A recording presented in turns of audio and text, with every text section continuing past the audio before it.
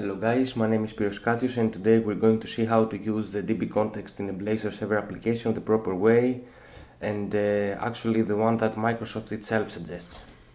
Let's go to our project. I have a Blazor server application here.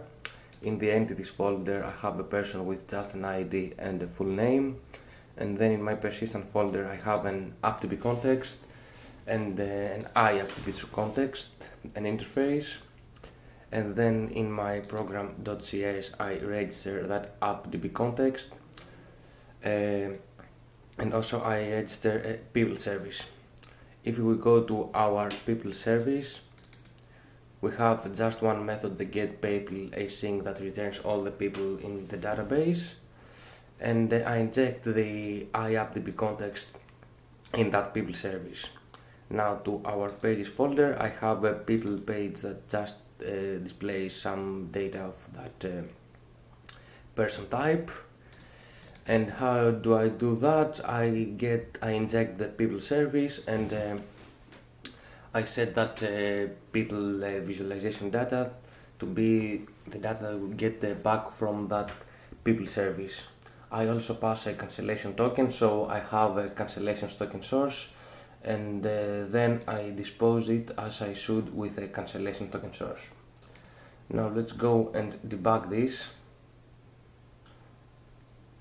and as you can see it runs as expected. Why shouldn't? That's the way you probably see in all or in most of the examples on how to access data with Blazor server, but that's not actually the best practice, and it might end up giving you a lot of problems. Actually, you shouldn't inject the DB context in any dependencies of a Blazor component. That's because the service lifetime of Blazor ARP,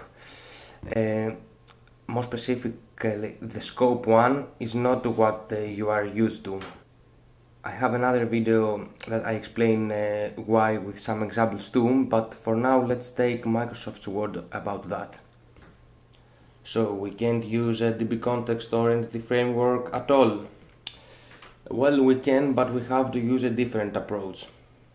Instead of injecting the DB context itself, we're going to inject a DB context factory. Now let's configure that and see what it is. I'll go to my program.cs, and instead of calling the add DB context extension method, I will call the add DB context factory. Okay.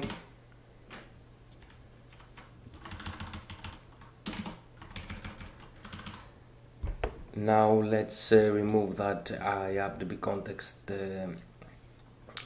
registration. We're not going to need it. And now we have, in the exact same way that we register our DB context, we register the DB context factory. You can register both, but if you do, be careful and use the same configuration for each of them. So now back to our people service. We're going to remove that app.db context since we're not going to use that, and instead we'll inject that idb context factory of app.db context. Let's call that context factory. Okay, and let's remove that constructor and let's try to generate another one for us. Okay, now that context factory, it has a method, let's see that creates a DB context. So we're going to use that DB context to access our data, but that DB context that is created by context factory is not managed by the application service provider, so we have to dispose that ourselves. Var context equals, and let's use the async overload for that, so await using var context equals context factory dot create DB context async, and let's pass the cancellation token, and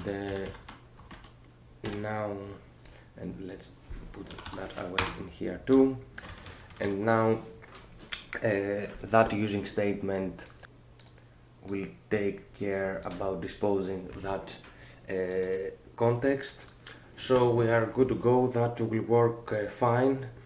But then again here, every time you have to do that in every method in that people service, and maybe you don't, maybe in that people page you want to do some other operations instead of just reading the data as well. For example, maybe edit the data on the table or have a pop-up that creates a new person, and you don't want to initialize a new DB context each time. Well, we can do that, but we have to take a different approach in how we dispose that DB context. Let's do that. Now we will actually use that app DB context. So let's do that. That will be our context, and in here that will be a context with a T. And in here we will take that context from the context factory. So now we can use our app DB context. Let's make that read-only as well. Read-only, and you could have a dispose async method in the iappdb context, the interface, but for now we won't do that. Let's just use the appdb context itself. And now, since we need to dispose that appdb context, that needs also to implement the iasync disposable, and let's implement the dispose async method. And in here we need to dispose that context.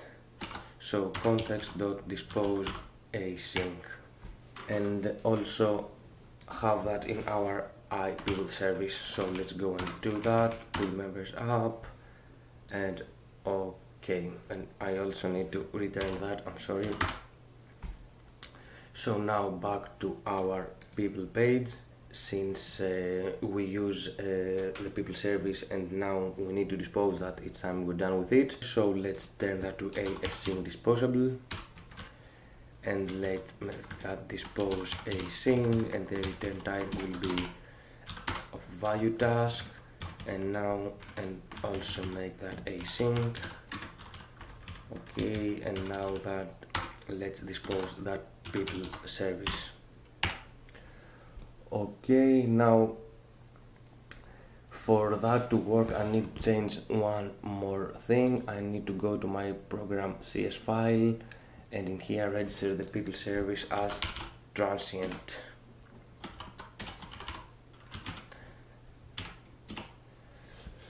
Okay, the explanation has to do with lifetimes, and in another video that I talk about them I use the same exact example, and I demonstrate why if we register that as scoped it will eventually throw an exception and will break our app. So if you're interested, go see that.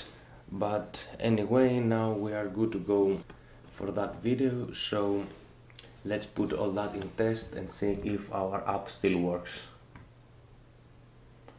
Okay, we go to our people, we get them people, and actually let's put a breakpoint to our dispose async here in the people page, and let's navigate to another page. We hit that breakpoint. Let's go and put another one to the people service, and as you can see it will hit that context dispose async. And let's take one step further, step over that, go to our memory, try to search for that appdb context. It's in here, and as you can see the disposed field is true. Okay, that's all I had for this video. Thank you for watching and have a nice one.